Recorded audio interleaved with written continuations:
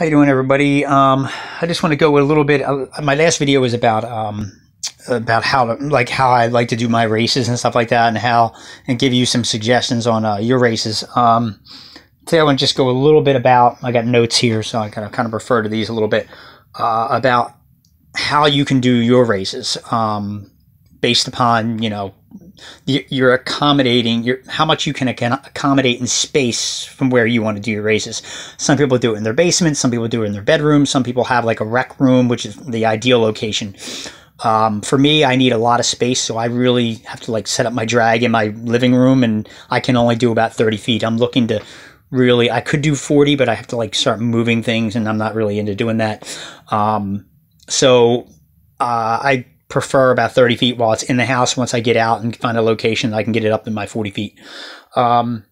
So you have to make a decision on, what kind of track you want to race on? Do you want to do a standard drag? Do you want to do stuff with turns? Do you want to do stuff with loops? More trick stuff.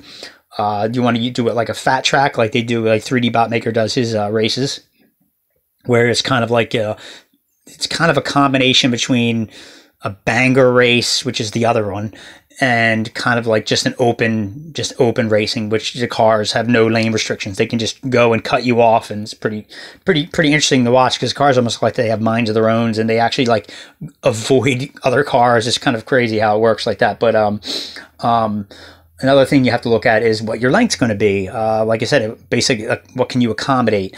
Do you want to do a standard length, which would be a 20-foot drag? Why 20 feet? Because basically, if you scale out a 1/64th car, 1/64-ish, because some are not really 1/64 scale, but they're close.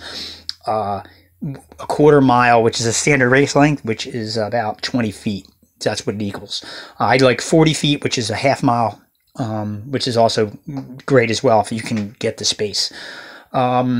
So what are you going to use to race? Do you have a start gate? Do you have a finish gate? And do you have a catch?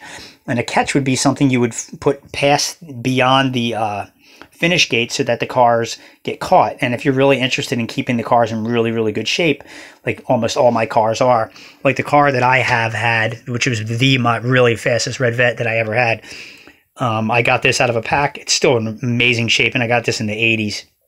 So you really need to, and this is from, I don't remember the year this was, but this was the year I got it. I can't even read it on there, but suffice to say, it's 1980. And I keep my cars in pristine condition, and that's just from taking care of things. If you want to take good care of it, you'll keep them either in cases like these, or you'll just avoid touching the paint, because every time you pick a car up, the oils in your skin will start to remove the tampos. So overall costs is another thing. So there's my tracks there, my boards. There's my start. You can see the hinge I use to make the angle. You can adjust your angles any way you want. Remember the steep, like we discussed, if you have just a really steep angle on a short track, your heavier cars are going to go faster. If you have a longer track, the naturally fast cars are going to go faster. Depending on your, if you have loops and stuff like that, weight can also be a factor, and how the cars handle going upside down, which I don't like to do, because some of them don't make it and they crash, and whatever. So back to a little bit of the races again.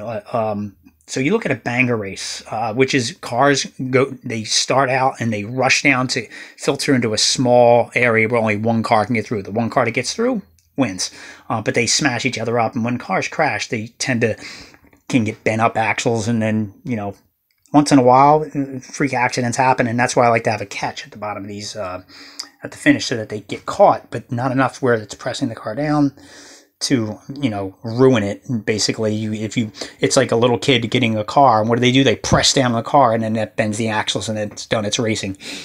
So you want something that catches it, so that the cars don't fly all over the place. And yes, they can leave the track and stuff like that, but that's just part of racing sometimes. So I look at also this transference, which I made again from cardboard. I just kept gluing them together until I came up with the proper angle. And that's just to make it easier of a flow, so the cars don't have such a drastic convergence from the angle to the straightaway. So Cost. Here's the biggie.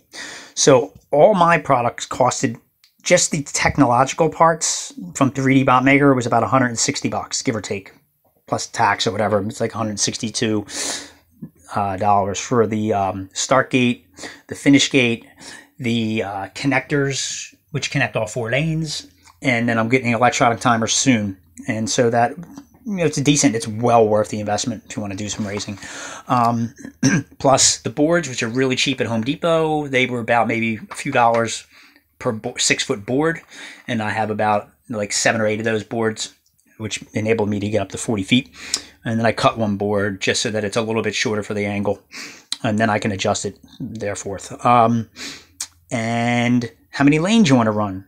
So if you want to run 4 lanes like I do, it's going to cost you a little bit, because each one of these tracks, maybe let's just say it's about $1 a foot. If you want to run a 40-foot track, it's $160. So think about that. 160 plus another 160 there, that's $320. Basically, you can put it together. You don't need a timer. So without the timer, you can put a good track together for $200 and some dollars. Depending how long you want to do it. If you just want to do a 20-foot track, you could put it together for probably, if you put a 2-lane 20-foot track, it's not going to cost you much at all. A 2-lane timer, a 2-lane gate. I used to use a ruler when I was a kid just to hold the cars and then lift them up. But it's a little not as fair as this is, the automatic start. So that's about it. So if you really want to do that, you have to determine all these little factors and, angles and length and things like that. And then you should have, fun with your racing. And I've been doing it for, over 40 years, racing my cars. So I've learned through trial and error what works, what doesn't work. And, you should have if you have any great ideas that maybe, somebody's missing or whatever, or maybe even I'm missing, I'm more than open to suggestions. And all right, look forward to hearing from you later.